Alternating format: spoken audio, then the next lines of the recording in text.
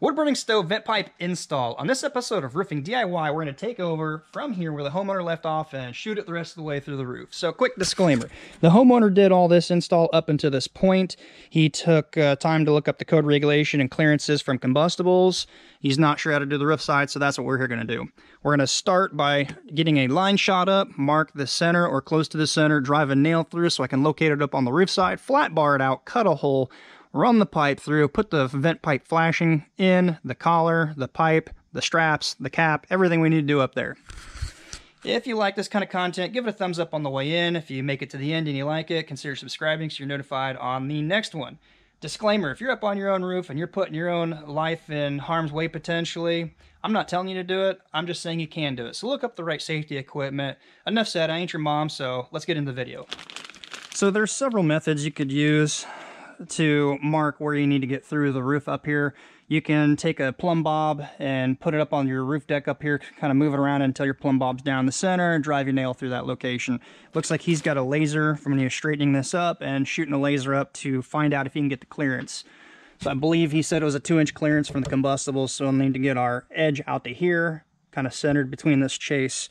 However you want to do it, you just want your pipe to be finished through the roof pretty straight. You don't want to look out on your roof and see it crooked one way or another. So we're going to see if this will turn on. See if we can see.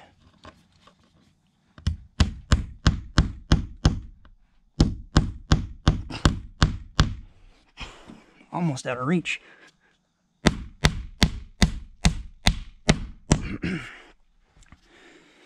So the pipe coming up right here in the center of the pipe, center-ish, it's coming through, shooting the laser there.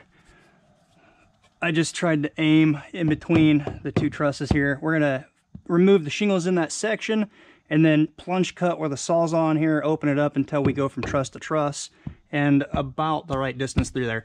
The lower the slope it is, it'll almost be circle. The steeper it is, the more of an oval shape you're going to have to make for the pipe clearance to make it through there. Kind of hard to describe, but you'll see maybe this is probably about an 8/12 pitch. Not crazy, but I will say if you're a little skittish of heights and you've not been on roofing, this might be a little steep. So again, safety equipment. Let's go shut this off here.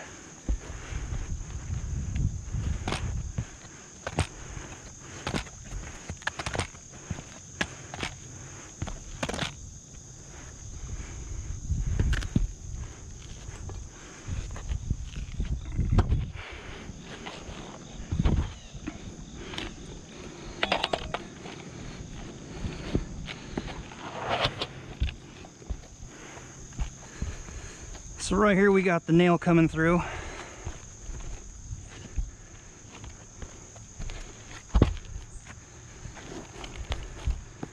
Use the good old pitch hopper to get me up safely onto this. I think I was wrong about an 8. It might be a 10.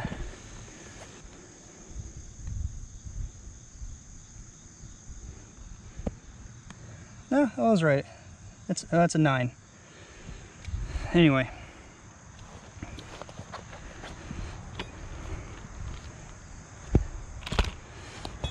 so this should be right above the pipe on this plane. Should be close this way. It means the trusses are going to be about like that. So we're going to remove, or to flat bar these couple loose and get these 3 out just to see what we're dealing with here. Drive this down so I don't get my hand on it. Put a little bitty notch right here.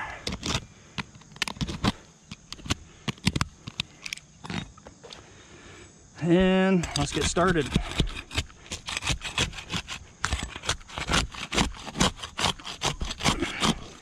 It's a fairly wide diameter, large diameter vent going in. And that means the flange for it's going to be rather large too. So make sure you flat bar enough loose so that you can get it in there okay.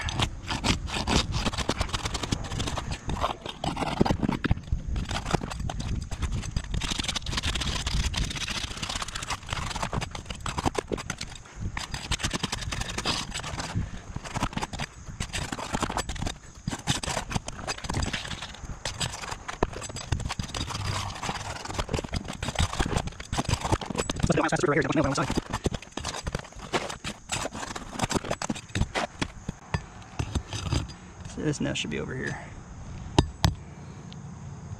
It's only a 4-nail pattern. I believe this roof is fairly new.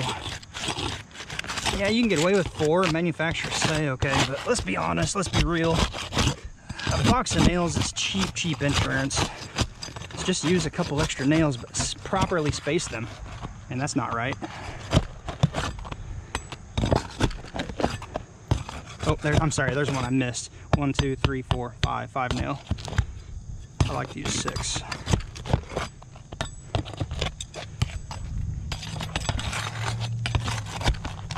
He has new shingles, so we're probably gonna use the new shingles. If you're careful and you don't damage these, you're probably okay to reuse them. But if you got new ones with good seal strips, just use the new ones.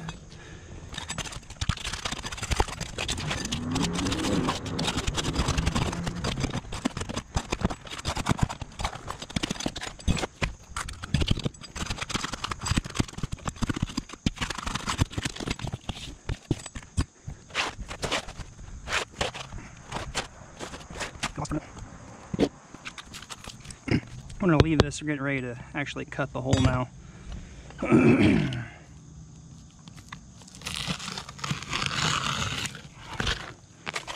Get it opened up. We'll see exactly for sure where it's at here.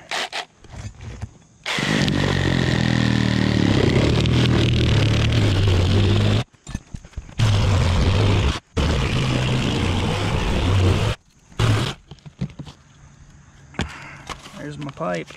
So now from here you can kind of feel where your trusses are. You also want to make sure your clearance from your combustibles is including your deck. You don't want the decking touching the pipe because the pipe will get hot. Even though it is a triple wall, it's still going to radiate pretty good heat.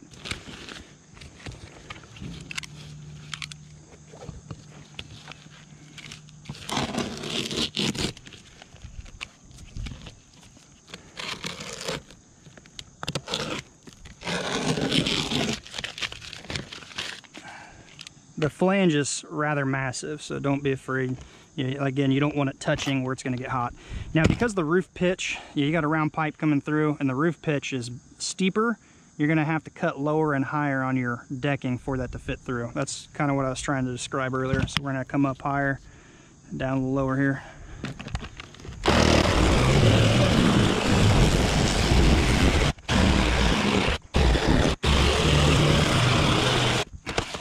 So we'll get a section of pipe ready to go and see how it fits through here. See if we need to go up higher or lower, or possibly a little more over here, because if you want a clearance of about 2 inches, you need to trim a little more right here.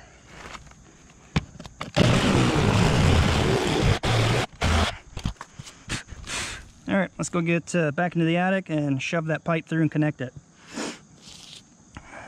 Long, actually, I think that next section of pipe will put me about right here. He had it figured, so a joint will be right in the attic, and then we'll come through the roof.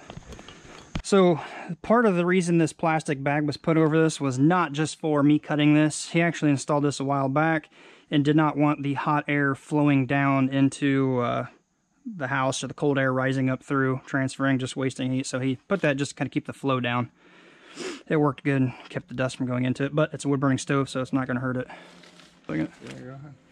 Okay, we got the next section of pipe. We've got the joint, so it'll be just below the roof deck, and that way you can keep one of the connections out of the weather, and we'll shoot the next 2 up to the proper height. There's different brands on the market. This one here simply drops down and clicks into these little slits. There's little fins, and it will kind of twist and lock under those, almost like a thread. Might have to kind of tweak this because I noticed there's a flat spot to it, but we will see if it'll go down gently. It's probably still catching the inside. Yeah, it should have gone down. Let's pull that off real quick. Yeah, there's a little bit of a flat spot right there. But you can see right here, these slits up, they should catch and go under and guide in and pull down. Yeah, it's kind of got a bit of a flat spot right here. It's more so right there on the inner tube. This is a triple wall, so you got the outer one in between these here. Let's see if it'll go. You might need to just kind of push down just a little bit, but I don't want to push through your ceiling.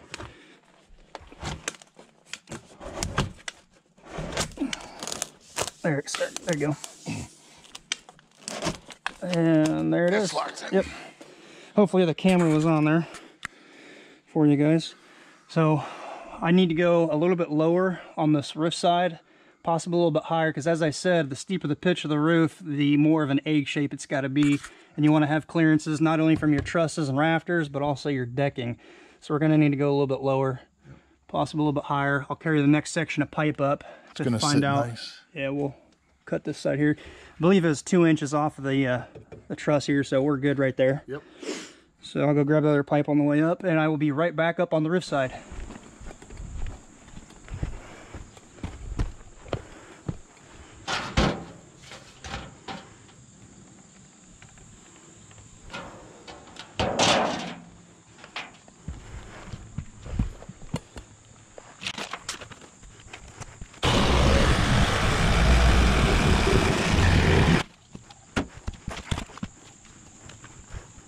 A little bit lower.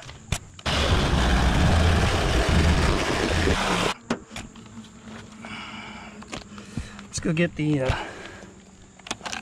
pipe brought up just to get an idea of all of our clearances. We'll set the pipe down, put the flange on, pipe through, connect it, secure everything, start shingling it back.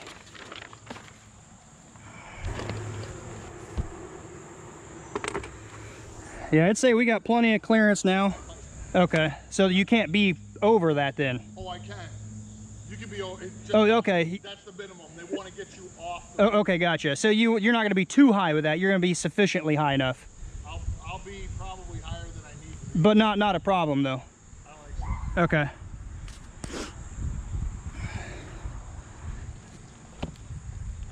Yeah, I think we're good to go ahead and get this connected then.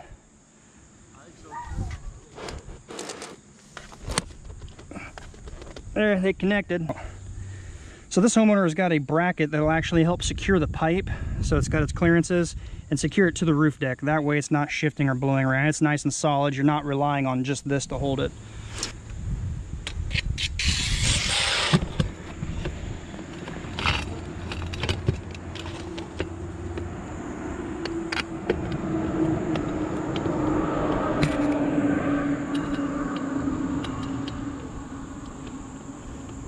Figured if I say don't drop it, I'd drop it.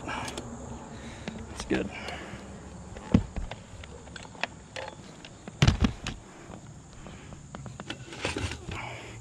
So these will move to the angle of the roof.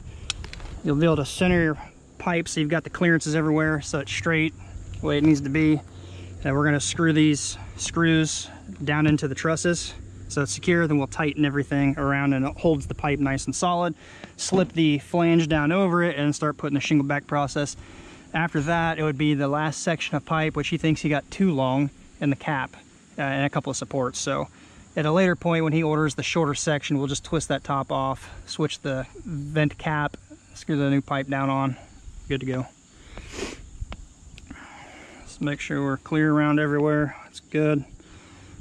Make sure it's pretty vertical. Okay.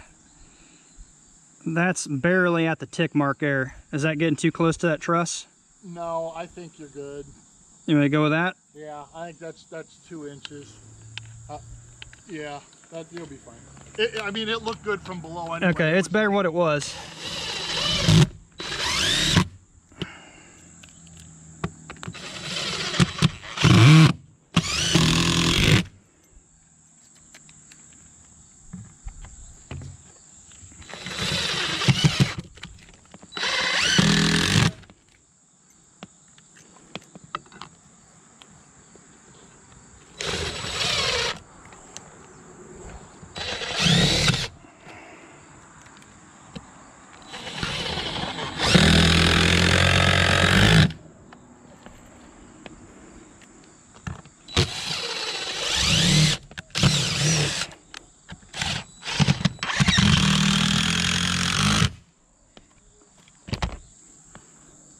Good.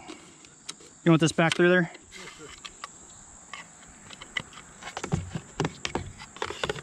Got it. Got it.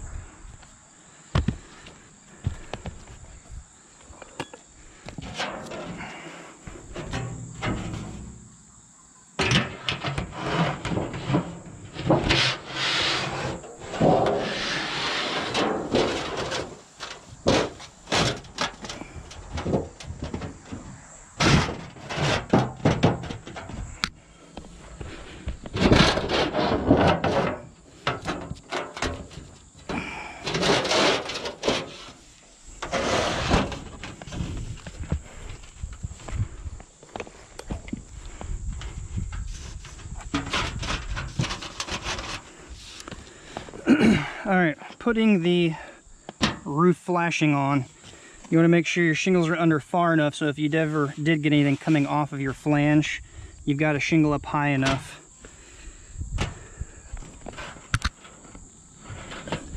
You could tuck it under one more, under this one, but if you do, that shingle underneath is only going to be this high. So me personally, I think this is how I would rather see flashing showing and knowing that it's good. There's people on the channel that comment, oh, I'm doing it wrong. I can tell you there's many leaks I've seen because they didn't run enough shingles under and water comes off and trickles laterally off to the side. And I'm not going to pull this up to show you, but the shingle under it's typically goes, the headlap is up about that high. So imagine this not being here. Anything flipping off is now onto your roof deck and going in, so that's not good. You can use your own judgment. The concept is you want the water to get off of your roof, onto the flange, off the flange, onto the roof. So I want to go on top of this one. These will cover over the top. So the pipe is secured by the bracket underneath. Get this straightened up, ready to go. I'm going to go get my sealer, put a thin bead of sealer under this. And some people say, oh, you don't want to do that. You don't want to nail down below, but you don't want it flopping loose. You want it secured.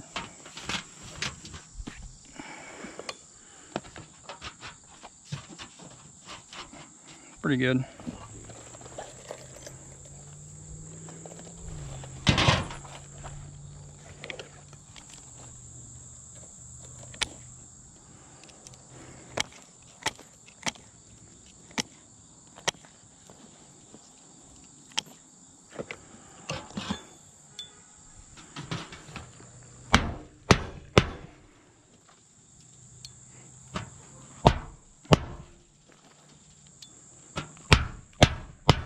Because this keyway is so close to the flange, I'm going to actually flat bar that back and cut it back a little bit and put tabs in so you don't have a keyway right near the edge of that. If you have ice and water, you can ice and water under it. You can ice and water on top of this, under here, and extend this even more. I don't have any with me today, so it can still be done fine without. So let's go grab the caulking, get the new shingles up here, and we will be right back. Sorry for the interruption. I wish I didn't have to do this, but I got no other options. I don't know what else to do. I'm at my office on this beautiful rain day, putting together this video, heavily requested. A lot of you commented about it, trying to do it. A few hours into it, in my office editing it. And I get to that last video clip you just saw, shut the camera off, went down, got some things, talked to the homeowner a little bit, got sidetracked, got back up, got started to record, finished my day out. That was Friday, I'm editing it now, Tuesday. There's absolutely no audio in the rest of the video. Every clip, there's been camera turn on, turn off. There's no audio. I don't know what happened. I was using no external mic. There's no adapters. I don't know why it happened, but it happened. Every now and then I'll have corrupt footage. Stabilization turned off. Just random things happen, and it's junk after scrubbing through it. But I've got several hours into this. I'm going to do my best. If you're a YouTuber or a content creator out there, let me know. A video editor, if you got any ideas, tricks, let me know. But my thought is, I'm on my way home to have lunch. I'm going to watch the video back, maybe fast forward a little bit through it, and narrate over it. That's the only thing I can think of. I'm sorry it happened. I'm pissed it happened. I just want to salvage it for you guys. So give it a thumbs up. Hopefully you like the rest of the video. I'm going to try to get this done yet today. Head to my sister's to upload on their fiber optics, so you can watch this yet tonight. I hope.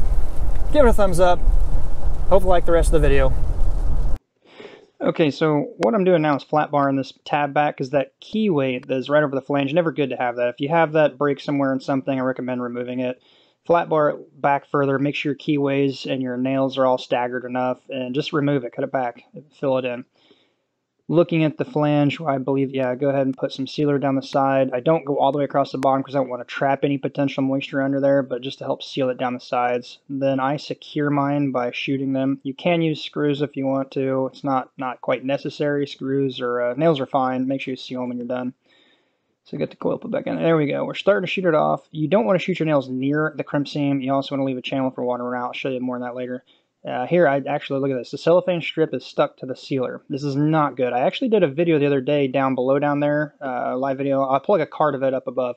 But the cellophane is not supposed to stick to the seal. It's supposed to stick right there I'm pointing to.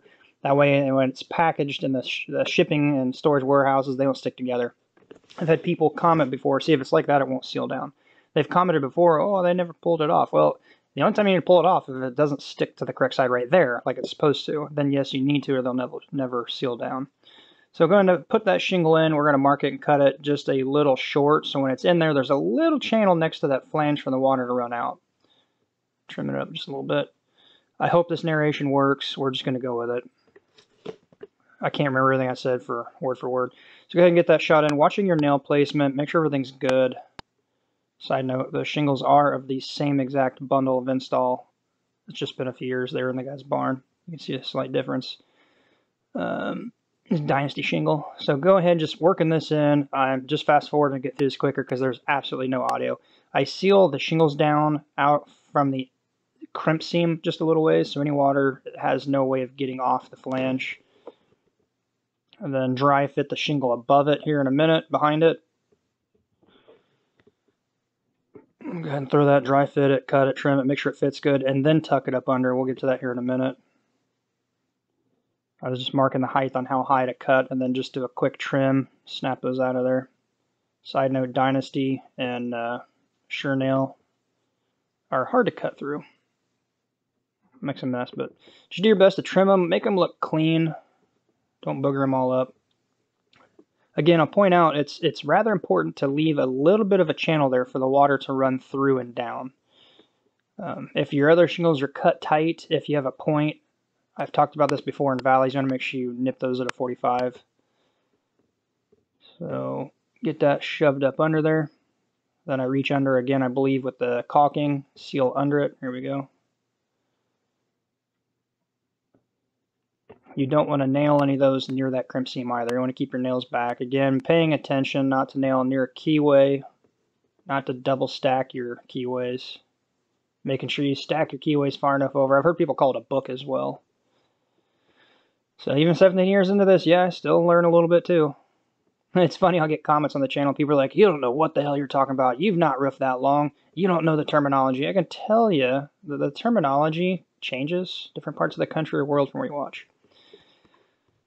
Let me know down below, do you like the narrating kind? Do you like this method? Again, I apologize it happened. I just want to salvage this for you guys. Let's get those put in. There's another important part I want to point out here. All too often I come across a repair, primarily 3-tab, where I'm repairing it, and the repair would have held from the previous guy because it was a repair I'm repairing, if they would have sealed it down. So I'm pointing out right now, the new shingles have a good seal strip. Once they activate, heat, and seal down, they'd be fine. But the older row that you split apart, you probably got mat transfer or compromised the seal strip, they're never going to seal. So anywhere that has an old shingle you're butting up to or lapping under or tucking over, you want to make sure you seal those. So I'm pointing out the rain collar that's going to go on here, which I believe is what I'm getting ready to grab, that little guy right there. We're going to slide that down and then get the next piece of pipe on, the cap on, and then the straps. I'll show you that here in a minute. There's the supports, the straps. We will run up there real quick.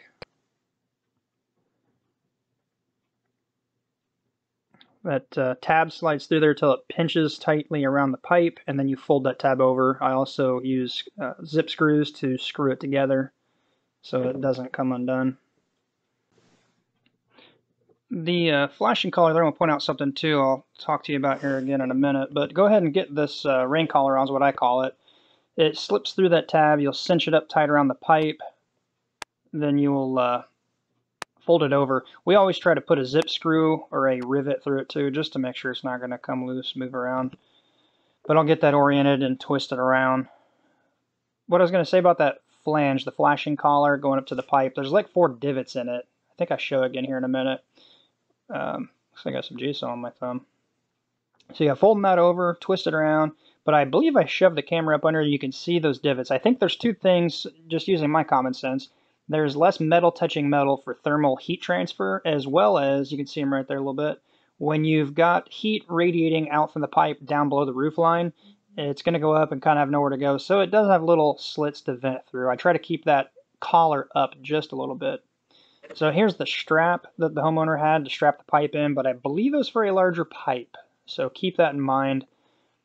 I thought those straps coming down to the left and the right would be out from about a 90-degree angle, but it's not. The homeowner said, just go ahead, let's modify this, and if he needs to get a new one, he will. So what I'm doing here is actually wrapping it around to kind of get the diameter, the circumference of the pipe, marking where the bend will go. That's going to be where it's cut. There's going to be a drill hole for the bolt to go through to grip the pipe. So I take that down to him. He modifies that. We chatted for a bit, and I come back up and get going again. So we'll see that here in a minute. Again, that's because it's the wrong diameter size. That's why it kind of bent over on the back side. It's kind of doesn't look that great, but when it's on, it actually ended up working out pretty good. So the strap behind me is already on. I forgot to turn the camera on, so I went down to go get the camera, hit record, and I show the second. So there's the strap on the pipe.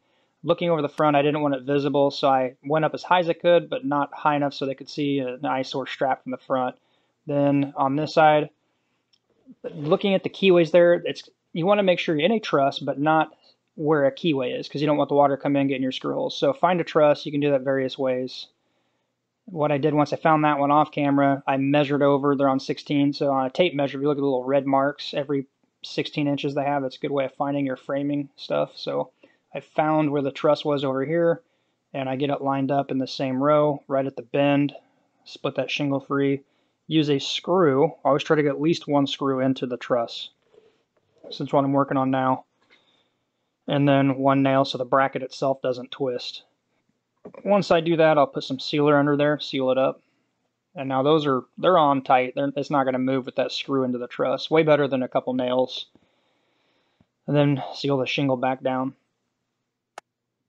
I'll also point out those supports, the straps, one slides into the other, so they're extendable, retractable. I put those in such a way that the smaller diameter shoves into the bigger one from below, just thinking if any rainwater, ice over the winter, colder months doesn't get in there as easy as it would be like that, dripping from the bigger onto the smaller and down, as opposed to in and under. Right there, you can kind of see it. Right there, I'm showing where the water runs down and off as opposed to under. Snug those up. I will say there were no lock washers on some of these, so I did put a small dab of 4500 just to seal them. If you have clear, you probably want to use clear, but you're never going to see a little black dab from the ground. Double check everything, make sure they're all tight. Right there, you can see where I was adding it just so it doesn't back out. Double check all these. Some of those had lock washers, some did not, so I just spot them. This was a 9/12 pitch, just working on there with cougar paws and a cushion. And for those of you safety freaks, my transparent safety harness is on at all times. Cougar paws, seriously. You gotta have a pair of cougar paws. They allow you to run around like a monkey up there. Disclaimer, use safety equipment. Like I said, I ain't your mama. Don't get hurt because I said, or don't monkey see, monkey do. Oh, I believe we're close to the end of this video here. So just double checking every last little nut and bolt, making sure everything is good, ready to wrap up. Here we go. I don't remember what all I said exactly word for word, but I just knew I needed to say I need to go around and clear GSL that because it's not done. Furthermore, there's people that commented about the vent stack being crooked in that post I did. Check that out. It is straight, looks straight from all angles, including verified with a level. If you could, smash the thumbs up button, annihilate it, make it turn blue, consider subscribing, ring the bell so you're notified when the next one drops. Let's face it, you like watching this for either your entertainment or for your how-to because you want to save money, so don't want to miss the next one. I hope you liked it, hope you liked the narration voiceover. Until next time, be safe, we'll see you then.